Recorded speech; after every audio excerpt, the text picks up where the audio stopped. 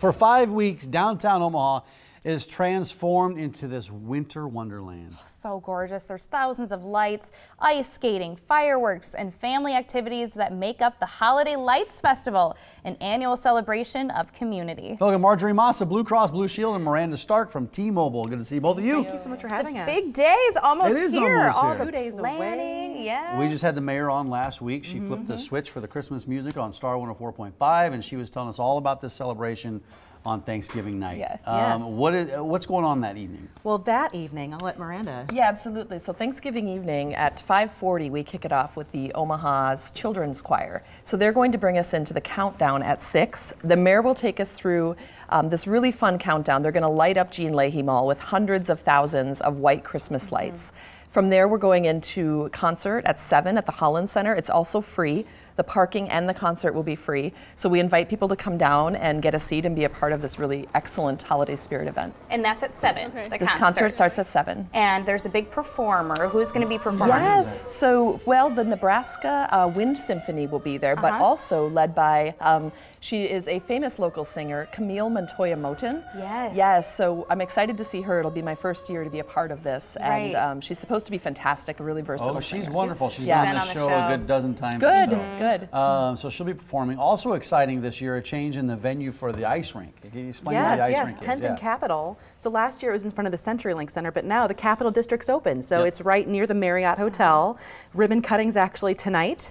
So we're excited for the NRG Energy Ice Rink to open, and admission's $8 and plus tax, but the proceeds, most of that goes to the Shine the Light on Hunger campaign. And their goal with Conagra Brands Foundation is to raise 1.4 million meals over the course of the holiday for the food bank for the Heartland. Yeah, and they'll do it. They'll hit that goal too, as long as you all go up and support them down there at the mall. Well, and another exciting thing, the ice rink wasn't open on Thanksgiving before, No, never correct? on Thanksgiving before. So now it's Thanksgiving.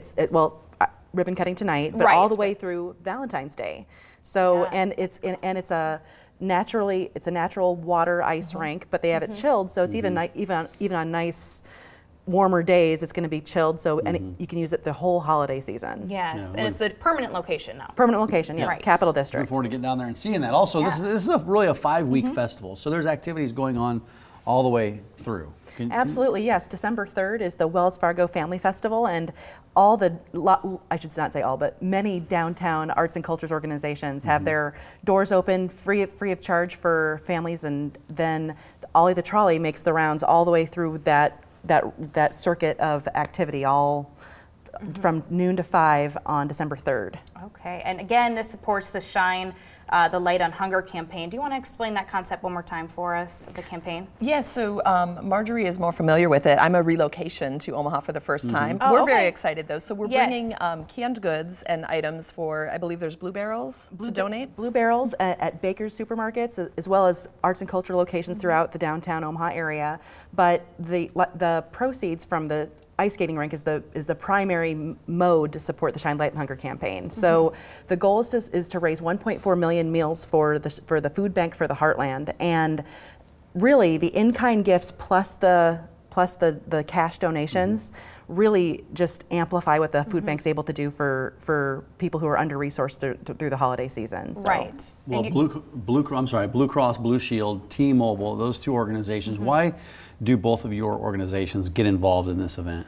Well, go ahead. For us, I think it's really important for T-Mobile to be a part of the community. We're new to Nebraska. We're a brand new company here. So we need to be a part of the community to understand how to best serve the customers of Nebraska in Omaha and Lincoln. So we hope to continue to be a part of these types of events throughout the years coming, so that we can really learn the demographic and be able to serve the need here. Yeah. Right. Well, and on the other side of the coin, we've been here for almost 75. You've been here a long time, Blue Cross Blue Shield. Yeah, over 75 years. And so we're a state-based, not-for-profit health insurance company that insures the entire state.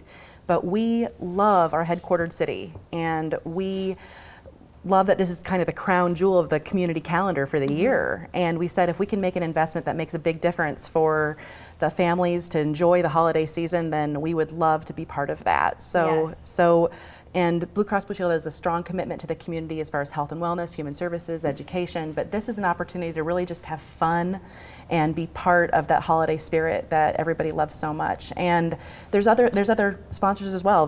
Remember that on December 2nd, that's when the holiday lights go up in North and South Omaha, thanks to the Sherwood and Logier Foundation. So this really is not just about downtown, it's about the entire community really feeling the holiday spirit. So much fun going on. I mean, I won't be able to be there this weekend, but the fact that it goes on for a while, I'm excited to see all the lights down there. But the weather is going to be nice, we hear on Thursday. Nice, hopefully it yes, stays like that 55 way. degrees. Like we won't be super bundled up, but all the parking's free downtown. So Great question. That was my next question. What tips do you have for families that are going to head down to this? Because there's going to be a lot of people down there. Yeah. There will be a lot of people. Parking is free, as Marjorie mentioned. The concert is also free, and it's not ticketed. So I would recommend if you're coming for the show, come early to get your seat.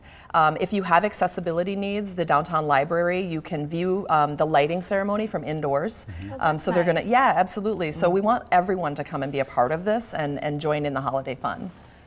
And fun time it is. Are you heading down there? I'm not sure yet. Thanks for putting me on the spot, though. HolidayLightsFestival.org. You can find out all the information there. You probably do want to get down there a little bit earlier because they're expecting thousands of people down there. It's on Thanksgiving Day, on Thursday. Yes. Well, if not on Thursday, we'll be there another time because we got to check it out. I'm really excited. the sounds of the season throughout the Jean Leahy Mall and Yes. the old going on market, all like year, it all through the just holiday is a season. very festive atmosphere the entire time, all 5 weeks. Well, thanks for supporting the Shine the Light on Hunger campaign and for all that you guys are doing with your organizations as well.